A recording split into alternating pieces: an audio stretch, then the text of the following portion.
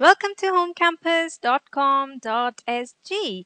Let's draw another triangle. It says draw an isosceles triangle PQR in which PQ is equal to PR, QR is equal to 12 centimeters, and angle PQR is equal to 50 degrees. Okay, so what we'll do in this lesson is learn how to draw an isosceles triangle. Okay, now we know that in isosceles triangle there are two sides that are of the same length. And what we know is in this triangle PQR, PQ and PR are of the same length, right? They're equal. And the third side QR is equal to 12 centimeters and this angle PQR is equal to 50 degrees. Okay, so let's draw a rough isosceles triangle first, okay? So this, let's suppose, is the side QR. Okay, so this is Q, this is R, and it's equal to 12 centimeters. That's given to us, right? And the other two sides are, say, like this, and this, okay? And this will be point P. Let's put some color into it. Okay. Next, what we know is PQ is equal to PR. So this side PQ is equal to PR. So if PQ is equal to PR, then we know that this angle, which is PQR, okay, let's call it angle Q. Angle Q will be equal to angle R, right? The angles opposite the equal sides of an isosceles triangle are equal. So the angle opposite to this side is angle R and the angle opposite to this side is angle Q. So angle Q is equal to angle R since PQ and PR are equal. So this angle Q is equal to angle R. And what we also know is angle Q or angle PQR is equal to 50 degrees. So this is 50 degrees, right?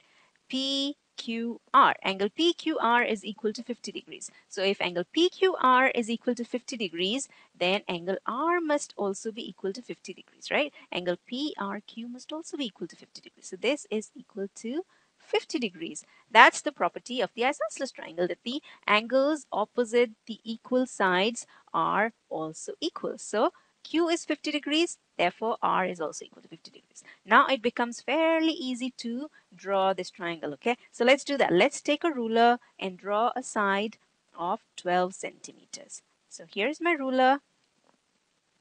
Place it here and draw a line that's 12 centimeters long. Okay, so 0 to 12 here. Let's remove the ruler. Now this is Q, this is R, and this is 12 centimeters, right?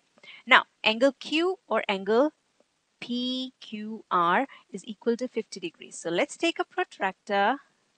Okay, this protractor here, put it on Q and mark an angle of 50 degrees, right? So let's do that.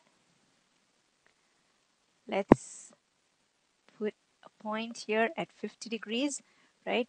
0, 10, 20, 30, 40, and 50.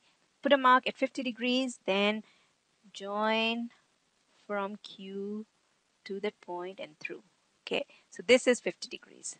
All right, what next? Well, angle R is also equal to 50 degrees. So we take the protractor, move it to point R, and mark another line so that angle R over here is equal to 50 degrees.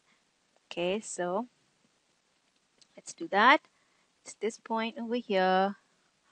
Let's join the two and through, and there you go.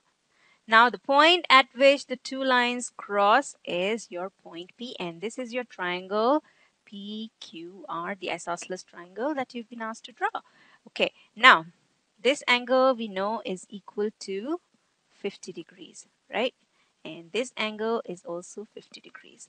Now, what should this angle be equal to? It's quite simple. The sum of all the angles of a triangle is 180 degrees. So if this is 50 and this is 50, then this angle will be 180 minus 50 minus 50, which is what? Let's see. 180 minus 50 is 130. 130 minus 50 is 80. So this is equal to 80 degrees. Let's see if this really is 80 or not, okay? So I take my protractor, turn it, okay, place it here at P, and let's see.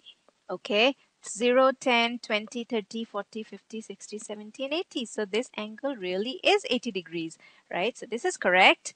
This is equal to 80 degrees. But how about the two sides, PQ and PR? Are they really equal? Well, let's see. Let's measure them and see if they are really the same size or not. Okay, so I take this ruler and turn it and see how much the length of this line is. Well, let's see.